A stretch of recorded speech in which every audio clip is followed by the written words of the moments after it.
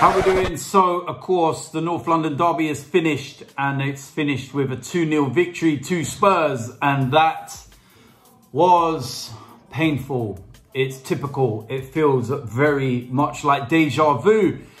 And I think the biggest disappointment for me is the way that we give goals away. We had over 70% possession in the game, but it matters for nothing when you're creating nothing and when you've got defenders that cannot defend. Spurs had a game plan. Mourinho had a game plan, and they executed it to perfection. They sucked us in and they punished us. I'm not taking away the 2 finishes from Son and Kane because they were quality strikes. What I'm going to talk about is the fact that we should never have let them in those positions to begin with.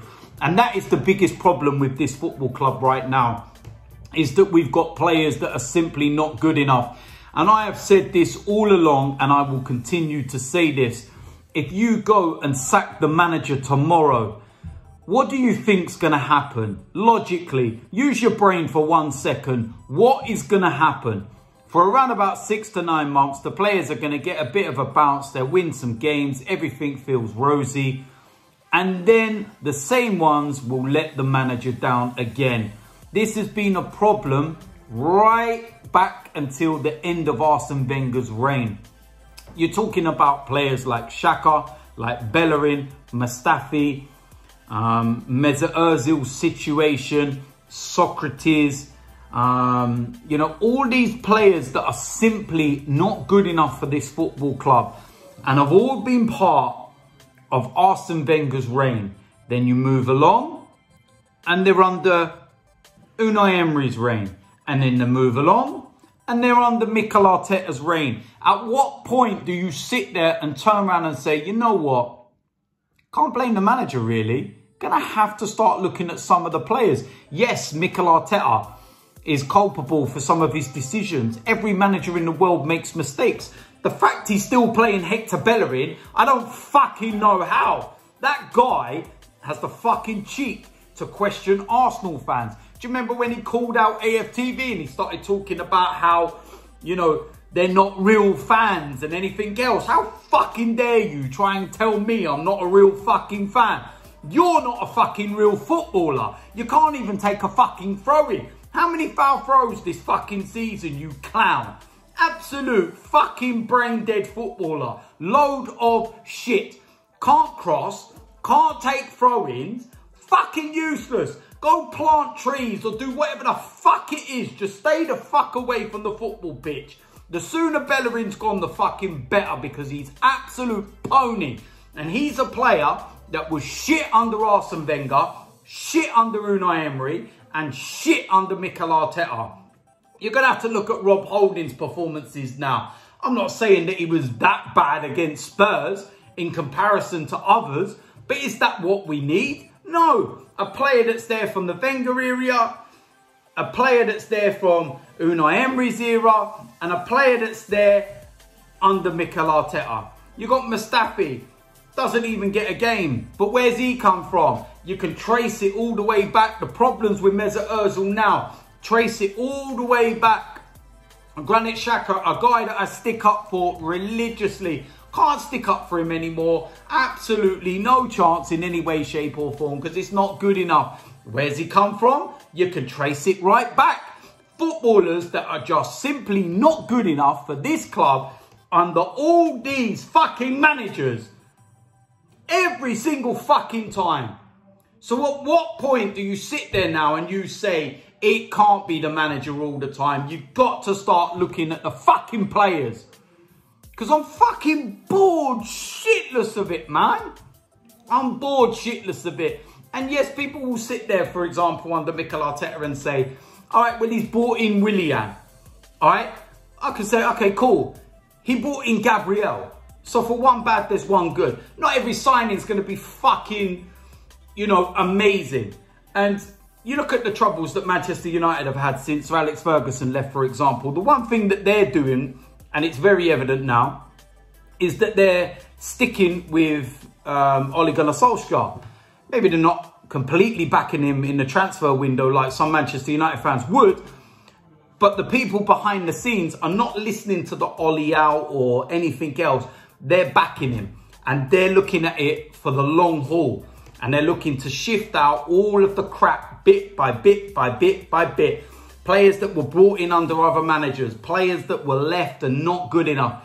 And it's not easy when you've got these kind of players on massive wages and you can't shift them.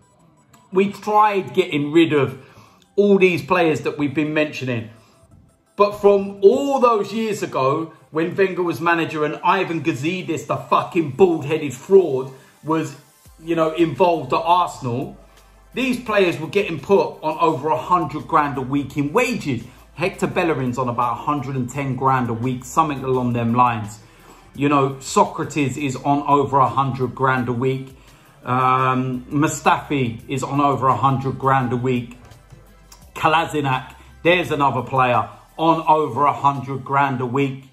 You know, the list is endless. I could go on and on and on. Mesut Ozil, £350,000 a week.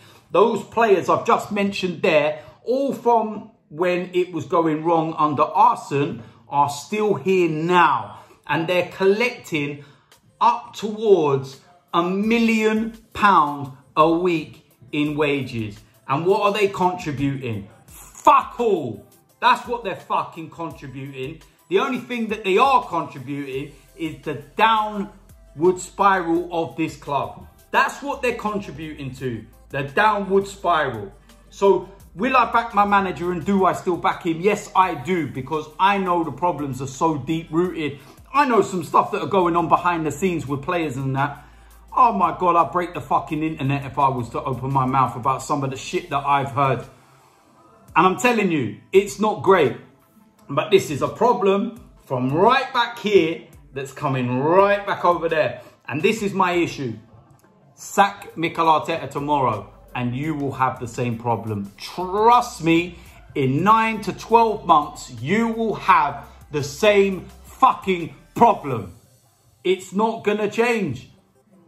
And I can't say no more. We are trying to shift so much fucking deadwood and they're fucking crippling this fucking club. And I've got to watch shit performances like that and people talk about fucking Mourinho masterclasses and fucking Son and Kane and fucking Højbjerg. Ooh, let's run around a lot and I fucking get loads of praise. He's fucking shit. Fucking shit. But yet we make them look fucking good. All the fucking time, man. And it pisses me off because this has been something from so fucking long ago. So fucking long ago. When are you going to actually fucking wake up and understand that there's too much shit in this club and too much fucking deadwood? I back the manager and he will fucking get it right. But we need to fucking tear this team apart. We need to fucking get them all out. I would rather Arsenal cancel half of their fucking contracts and fuck them off. Because what it's doing behind the scenes is crippling us. So the money you lose by fucking them off will be so worth it when you get a better dressing room, when you get the fucking snakes out. It's no coincidence all this shit that is being leaked to the press all the time. Have you not fucking noticed it? Can you not see the fucking pattern behind it? I see it all the time. I wish I could open my mouth some more. I really fucking do. And one day I fucking will. But this is just fucking bollocks. Serious to fucking God. It's absolute criminal. It's fucking shite. Absolute shower of fucking shit. And the point where I'm gonna fucking snap. Because I've had enough. I've had enough of the same players doing the same mistakes, doing the same fucking things. And I'll revert it right back round to Hector again as well. He's a prime fucking example that wants to sit there and question fans that have ambition and want to win things as not being real fans. And he's not a real fucking footballer. Remember, this is the same Hector Bellerin that questioned Alexis Sanchez, that said about how intense he was and it gets a bit too much. Sorry?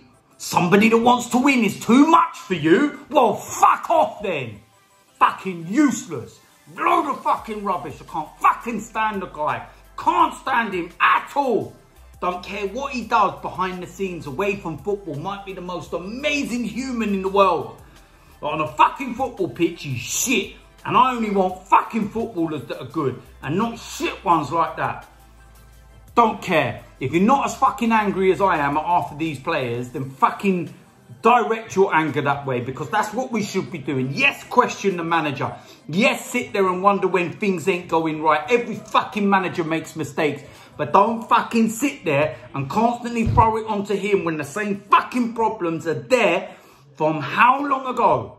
And I'm not calling out Arsene Wenger, and I'm not trying to blame him or bring all that bollocks up again. But it's no coincidence all these players that I'm mentioning that are fucking not good enough and can't do anything are the same ones that couldn't do fuck all under his reign. If they fucking could, then Arsene Wenger wouldn't have been fucking gone, would he? He'd still be the manager, because they would have fucking actually produced. But they produce when they want and then just drop and down tools when they want, because that's the pattern. And you can see it every single fucking time. And of all the fucking games we have to do it in, it's this fucking one. So I can't say no more. Really and truthfully, I feel a little better that I got it out. But we lose to Spurs, another defeat. I don't even know where the fuck we are in the table. I've got an iPhone Plus and I still can't fucking see myself in the table. Absolutely embarrassing. Oh, and I knew it was going to be bad. And I knew that we were going to fucking have these moments. I didn't expect it to be going like this, man. And a lot of these players, they're just so culpable for the mess that we're in. And until things change, nothing will. I can't say no more than that. So hit the subscribe button, smash a like on this video. I'll see you lot soon, man. I'm out of here.